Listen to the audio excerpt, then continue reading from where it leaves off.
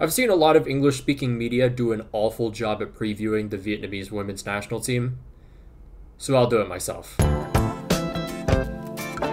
Much like the men's team, the women's team didn't start until the late 90s. Under head coach Mai Duk-chung, the team entered its first ever Southeast Asian Games in 1997 and won the bronze medal. Then in 2001, under Steve Darby, the team won its first gold medal in the competition. Myanmar liên tục vào bóng áp Ý trong tình huống phạm lỗi đã bị chốt quyền thi đấu. Mai Duk-chung then returned as head coach in 2003 and led the nation to another 2 gold medals. However, he'd once again depart from the national team soon after. Despite winning another gold medal in 2009 and 2 AFF Cups, Vietnam still didn't have enough quality to beat the likes of Asia's best. This was most evidently and painfully shown after a loss to rivals Thailand that denied them qualification to the 2015 Women's World Cup. This failure prompted Vietnam to introduce reforms that would promote women's football at schools, universities, and even companies. Then in late 2014, Mai Duk-chung returned to lead the next generation of talent. Vietnam failed to qualify for 2019 because what the f is this group? But then the long-awaited moment came in 2022. Despite having 20 of 23 players affected by COVID in some way throughout the entire Asian Cup, Vietnam defeated Thailand and Taiwan in the tournament's second chance World Cup qualification playoffs to go to their first ever World Cup. Exciting moments, inspirational in fact. Let's go look at that group now. Now, how the f is this even possible? Somehow, some way, we managed to draw into a group with Portugal and the 2 finalists from the last World Cup.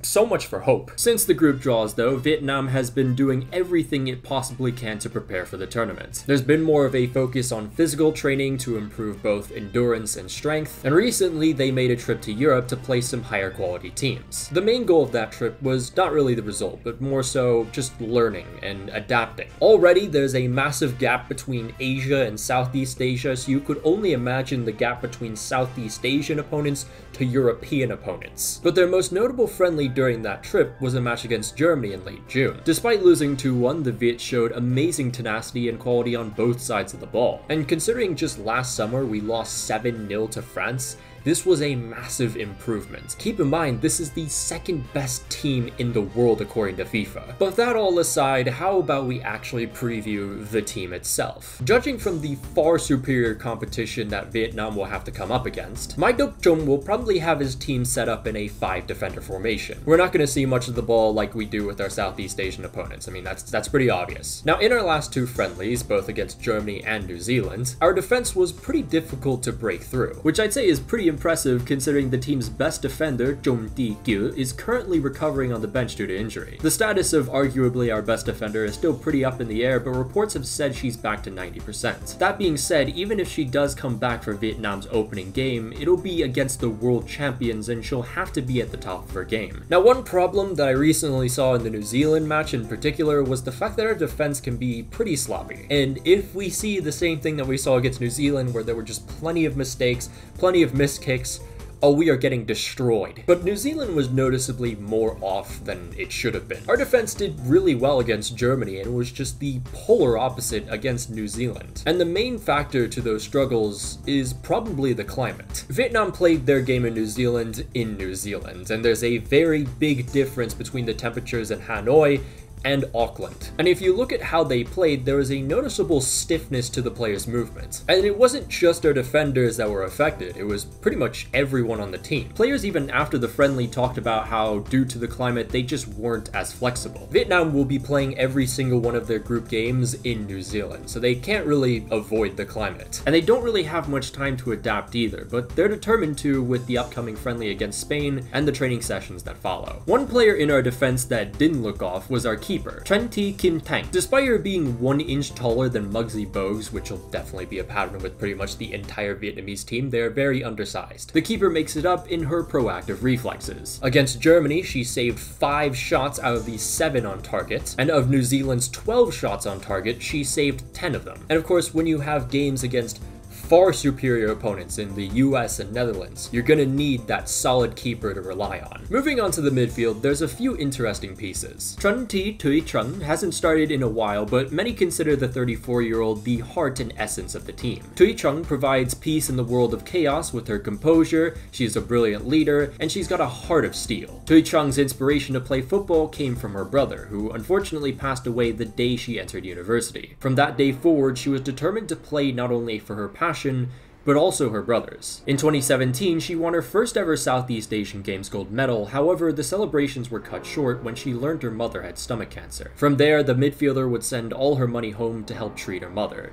There were even times when she had no money at all. Tui Chun's mother's condition improved the following year, however, then her father had a stroke. In shock, Tui Chun was very close to giving up on football to take care of her parents, but in the end, she continued. It's been a tough road for the midfielder, but in spite of it all, she has worked so hard to be the exceptional player she is today. Next, there's Nguyen Thi Big Tui, the woman who sent us to the World Cup. Big Tui is more of an attacking midfielder with 11 goals and 34 caps. The midfielder I have my eyes on, though, is defensive midfielder Zoom Thi Van. In the match versus New Zealand, she looked very impressive. 11 successful duels, 6 tackles, 1 interception, all against a team with much better stature and physicality. And mind you, this woman is 5 feet tall. Van started playing football pretty late, age 15 actually. Van progressed pretty quickly throughout her career, but there was one point where she was close to retiring. However, the midfielder was convinced by her peers to keep going, and from there she grinded her way into the starting 11. And then just last year, after an impressive performance in the Southeast Asian Games final, she was dubbed the Conte of Vietnamese women's football. I mean, you know the saying, 30% of the world is covered by water, the rest is covered by Zoom Thi Van. Next is our attack, and this is where our star players are. Nguyen Thi Tuyet Zoom is the most capped player of all time with 119 caps, and she's only 29. She scored 54 goals throughout her national team career and won the Vietnamese Women's Golden Ball Award back in 2014. However, she's most known for the time she scored 2 goals directly from corners in the same game with both feet respectively. However, as of recent, the attacking midfielder has been demoted to the bench, mainly because so far this year she's been on a goal drought. That being said, having someone like Tuyet Zoom off the bench is extremely valuable. One of our main strikers is Pham Hai Yen, who scored 42 goals and 76 caps. The 29-year-old this year is experiencing some fantastic form as she scored 5 goals and 8 caps. Then there's Nguyen Thi Thanh Nha, who has absolutely exploded onto the scene in 2023. This year she scored a goal in the Southeast Asian Games final and more recently against Germany in a friendly. Not only was that an incredible feat for her, that was groundbreaking for all of Vietnamese football. The main strength of Thanh Nha is her versatility. She can play on both sides of the pitch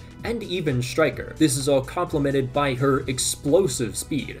Once she's past you, you're not catching up to her. And I cannot stress how much her breakthrough this year has come at such a perfect time. A player of her caliber that can evade players and has good end products could pose real problems for any opponent. Thanh Nha got into football thanks to the 2008 AFF Cup final, where Vietnam's men won its first ever title thanks to Le Cam Ving's iconic winner. Growing up though, she had to convince her mother into letting her take football as a career path, mainly because her mother was scared of Thanh Nha getting injured or even dying.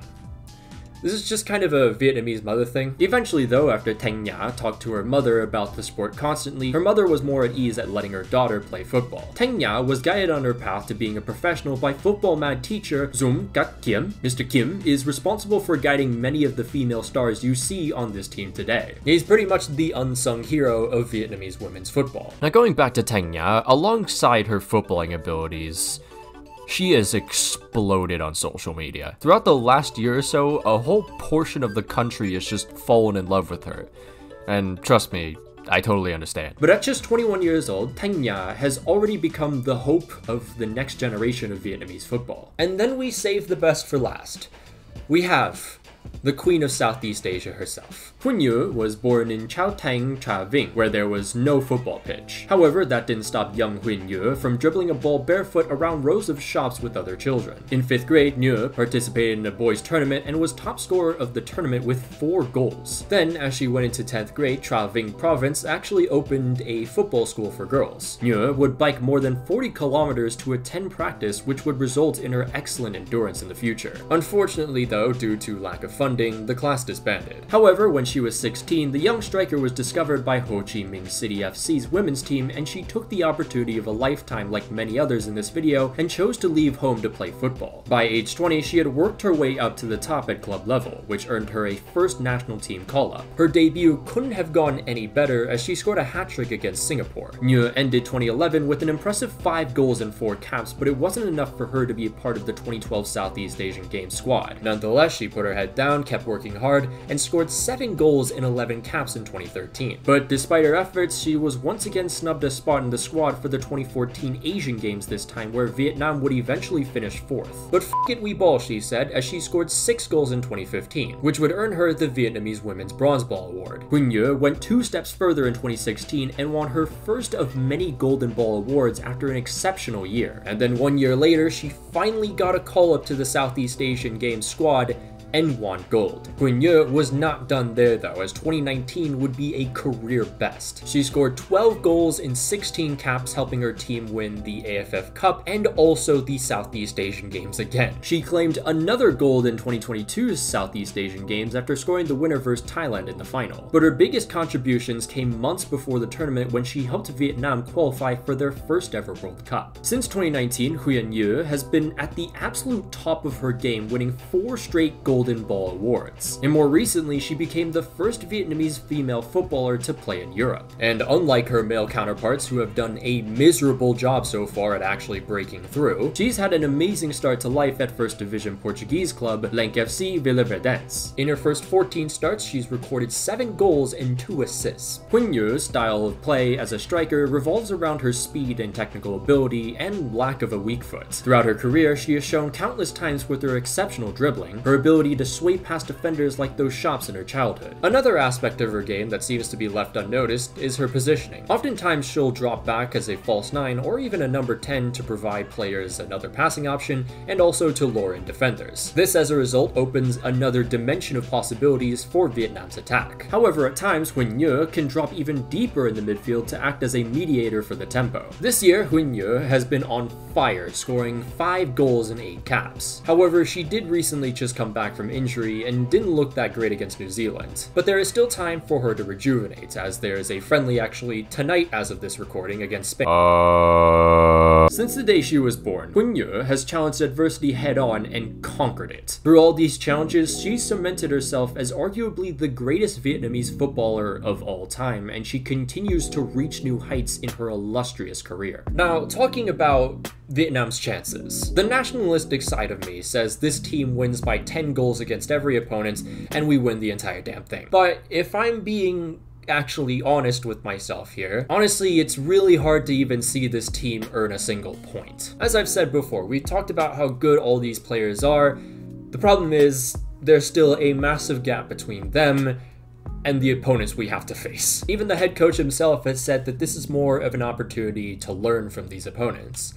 And I'm completely fine with that. Because no matter the performance of this team, these Golden Girls have already made an entire nation prouder than it could possibly be. All the stories that have been told in this video are just a few of many on this team. The Vietnamese women you'll see this World Cup have put a lot on the line to make their dreams come true and will continue to do so. A lot of them had to leave home at an early age just to pursue what they love. And because of that, they've all had to face the struggles of isolation and homesickness on top of all the other limitations like size and skill. But no matter the challenge, these women have broken through every single wall with willful determination so infectious that it's gained the attention of millions in the country. Starting in 1990, this program has had a meteoric rise, and the World Cup is only going to shoot us up even farther. Because this time, instead of seeing the men achieve success, young girls will be seeing their own make history for this country. So that was the preview, and I know people are going to ask this question because I am a Vietnamese American. Who will I be rooting for between Vietnam and the US?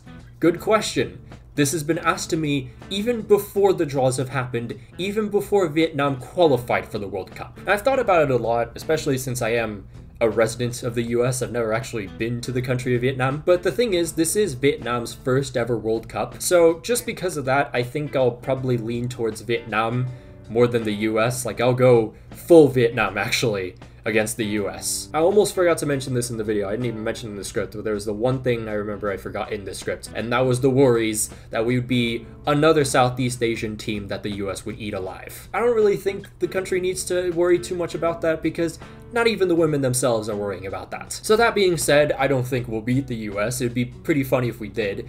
I know the US are struggling with their head coach right now, but listen, I don't think we have much of a chance either way. But of course, a massive shout out to all our patrons, including Stin, Janos Baras, Miliwe009, Aldipu, Alex Rod, Ulta, Araisan, Carlos Anaya, Chris Damasceno, Daniel Ortiz, Francisco Hernandez, Guy, Joel Carvalho, Marco Fujimoto, Miguel Munoz, Return Fire, Rory Burns, Saw, Slider Kid, Sniffworks, Taco Okafan, Tomicus, Vanilla Mexican 17, Victor, Chris Visconsi, Q-Snide Champs 2022, Dominic Griffin, Emmett Shea, Lewis, Joe Paricio, Lucian Von Croix, Michael Nista, Niche, Patrick Barley, Sylvia Citrus, Unbroken Persona, and Valencia 14. If you'd like to join the Patreon, there'll be a link down below and up in the annotations. You can follow my Twitter if you want, definitely going to live tweet about every single Vietnam match. You can follow my Instagram as well. You can follow my TikTok, trying to get to 20,000 there. And of course, you can follow my semi-active Twitch. But until then, I'll see you guys.